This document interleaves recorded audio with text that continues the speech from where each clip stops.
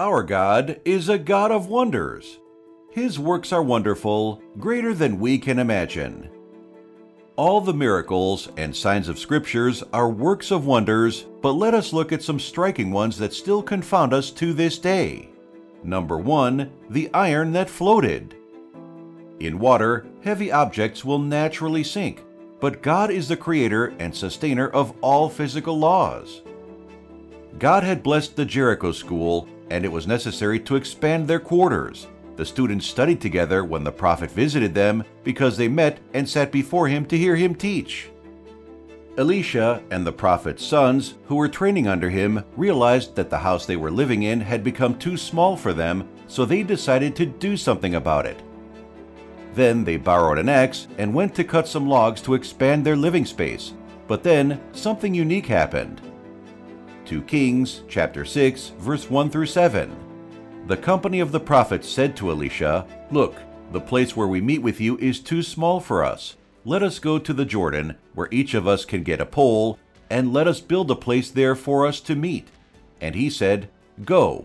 Then one of them said, "Will you please come with your servants?" "I will," Elisha replied, and he went with them. They went to the Jordan and began to cut down trees. As one of them was cutting down a tree, the iron axe head fell into the water. "Oh no, my lord," he cried out. "It was borrowed." The man of God asked, "Where did it fall?" When he showed him the place, Elisha cut a stick and threw it there and made the iron float. "Lift it out," he said. The man reached out his hand and took it. Their desire to be accompanied by the man of God emphasizes their desire to be men of God. The prophet's approach to dealing with overcrowding is instructive. They all contributed to the work that had to be done. Iron tools were not cheap, and the agony of losing such a valuable tool was aggravated by the fact that the axe had been borrowed. The prophets most likely did not have the money to pay for such a thing, which is why they had to borrow it in the first place. Elisha asked where the axe head had fallen and threw a stick into the water. The axe head floated to the water's surface, and the prophet who had lost it found it. Even in the most minor details of life, God demonstrated his power and care for those who follow him. Who would have guessed that throwing a stick into a river would result in a sunken axe head emerging from the water's surface? But remember that he is the God who can make the impossible possible. Number 2. Soldiers abandoned their horses while fleeing from a battlefield. In Kings, we see what happens when people forget God's actions and doubt what God says he will do. We also see a beautiful demonstration of God's gracious salvation of those who are outcasts and in desperate need. Elisha delivered a word from God during the Aramean siege of Samaria, Israel's capital city. Because of the famine and siege of Samaria, prices for typically inexpensive commodities skyrocketed. Although the king blamed God's prophet and the Lord himself for the calamity that was befalling Israel, Elisha predicted that within 24 hours, food sold at the city's gate would be available at bargain prices. When the king's high-ranking officer, who wielded great power over the king, heard Elisha's words, he laughed at Yahweh's ability to do such a thing. Elisha then told the officer that he would witness the event, but would not partake in it. 4 lepers were pragmatists. They were outcast as lepers, which is why they were at the city gate's entrance. They realized that even if food was still available in the city, they would be the last to receive it. As a result, their best option was to surrender to the Arameans at their camp. The Arameans might spare them, but if they decide to slay or starve them, the outcome would be no worse than staying in the city. When the lepers arrived at the campsite, they discovered that the Arameans had abandoned it. When Yahweh caused them to hear the sounds of a vast army of horses and chariots approaching to attack them, the Arameans fled in terror. They made a hasty retreat, leaving everything behind. The Lord had scattered Israel's adversary, but Israel had no idea. The lepers moved from tent to tent, eating, drinking, and looting. The men realized what they were doing was wrong, and that they needed to tell the city's starving people what they had discovered. The lepers returned to Samaria and reported their findings. They cared about people who probably cared little or nothing about them. Even though Israel's king was supposed to be Yahweh's instrument of blessing, God used these outcasts as heralds of good news. The king questioned the lepers and suspected an Aramean ruse. The king dispatched men to verify the leper's report on the advice of one of his servants. When the soldiers heard the noise, the best decision would have been to mount their horses and flee, but the opposite occurred. A trained soldier fleeing a dangerous situation should mount his horse and run to gain time on the enemy pursuing him. This remarkable miracle shows that the hearts and thoughts of men can be under the influence of God, and each one follows according to His plans and purposes. Number 3. The ever-increasing jug of oil and barrel of flour. Multiplication is the most significant way to achieve enlargement. Of course, additions are great, but multiplications bring leaps and increases. The Bible says, "This was what happened with this particular miracle. There was a horrible famine in the land, so people were dying of hunger. But the Lord needed a place for His prophet to stay, and when He gives an assignment, He makes the provisions."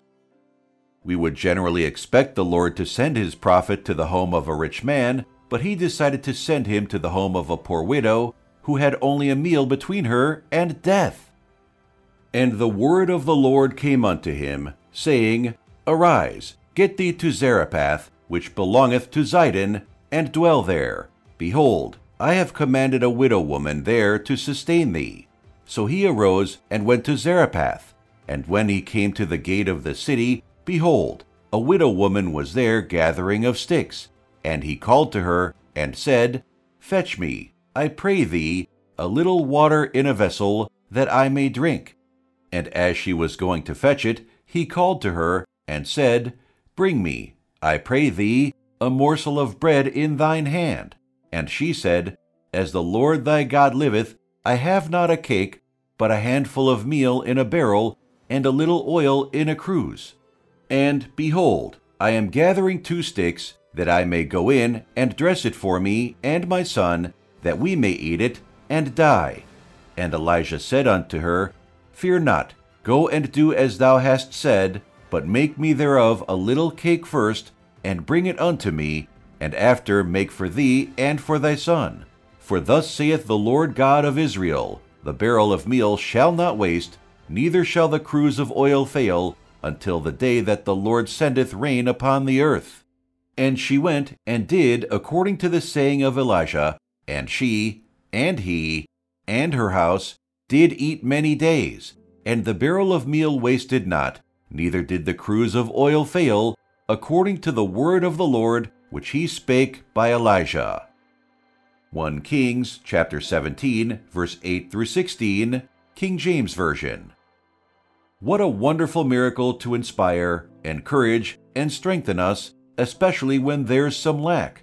All His works are marvelous and a wonder to behold. The dawning of the day, the evening skies, the amazing beauty of His handiworks, the spacious firmament with the blue ethereal skies, the flowers and trees, the animals, domestic and wild, the brightly feathered birds, creeping and crawling insects, and most of all, man, who is the crown of His creation. No matter the angle you view His works, you can only arrive at one conclusion: wonderful. In fact, in the messianic prophecy of Isaiah, one of the names of the coming king was stated as wonderful. For unto us a child is born, unto us a son is given, and the government shall be upon his shoulder, and his name shall be called Wonderful, Counselor, the Mighty God, the Everlasting Father, the Prince of Peace. Of the increase of his government and peace there shall be no end, upon the throne of David, and upon his kingdom, to order it, and to establish it with judgment and with justice from henceforth, even forever. The zeal of the Lord of hosts will perform this. Isaiah chapter 9, verse 6 through 7, King James Version. God's love for wonderful works are seen in the miracles He works in the lives of His people. Moreover, His extreme desire and joy is to do these miracles, signs, and wonders for us. He lavishly works these miracles and wonders in our lives. For this reason, He deserves all our praises. Then sang Moses and the children of Israel this song unto the Lord, and spake, saying, I will sing unto the Lord, for he hath triumphed gloriously. The horse and his rider hath he thrown into the sea. The Lord is my strength and song, and he is become my salvation. He is my God, and I will prepare him a habitation, my father's God, and I will exalt him. Thy right hand, O Lord, is becoming glorious in power. Thy right hand, O Lord, hath dashed in pieces the enemy.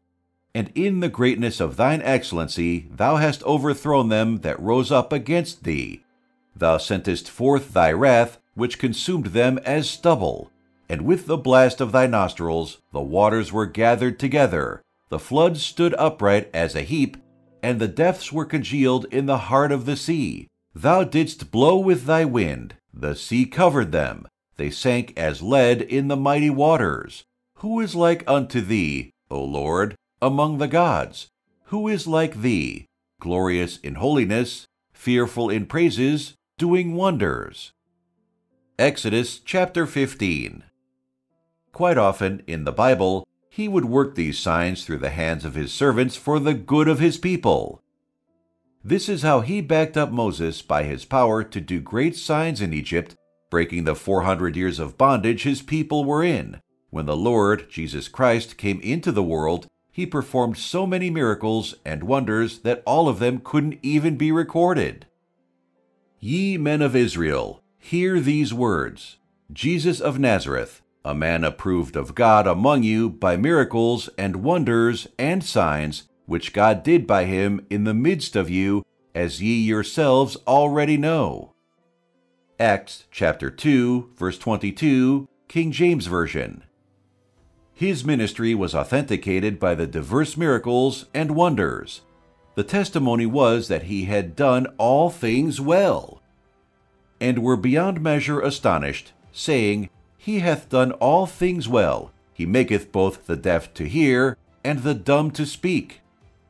Mark chapter 7, verse 37, King James Version. It is necessary to understand and appreciate the depths involved in miracles fully. When we do this, we can place ourselves on the same paths so as to receive similar interventions. Miracles are real, and as darkness looms over the earth, it means the stage is set for more of God's wondrous miracles in the lives of His children to reveal His power and confound the foolishness of those who do not believe Him. We must allow God's power to show forth in our challenges because it is simply an opportunity.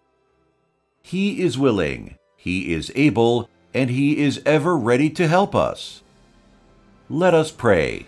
My mighty and powerful God, I thank you for who you are and all you do. Thank you for the awesome miracles you do in my life, and thank you for making me a beneficiary of these wondrous miracles through my faith in you. Please help me to never view any challenge before me as stronger, greater, or more powerful than the mighty power of your hands to intervene.